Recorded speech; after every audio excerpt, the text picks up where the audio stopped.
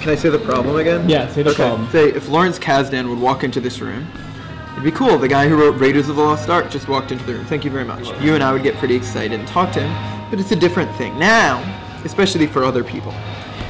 Now, imagine that, can I look at you? Now, imagine if Harrison Ford walked into the room. Indiana Jones just showed up. Lawrence Kasdan is actually Indiana Jones. Right. Like, that's in Lawrence Kasdan's brain. If Muffet would walk into this room, I would get really excited.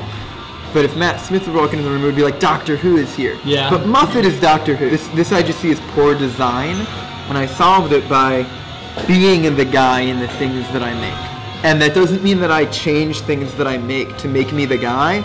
It means that knowing that before I start imagining things informs me, and by creating a character around my identity who's me, but designing myself. People are demigods between like a higher intellect identity form and like animalistic urges. Not in a bad way, it's like a relationship. Poor design in interactions is where people treat them separate. When people interact with me, when I see people's faces, the excitement at like Ronen, it's like I showed up, it's like I walked out of the video into real life wearing the same costume. He just fought a ninja and now he's here! I can't actually fight a ninja, but that excitement is legitimate because I wasn't just an actor. What they experienced was something that my brain created, imagined, and my hands created.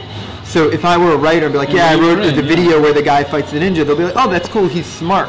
But the excitement has been dissociated for me in that instance. Right. So by doing them together, you can generate all that excitement that is anchored to the actual understanding of what you can do, and then that's leverage basically to persuade people to agree to do cool projects.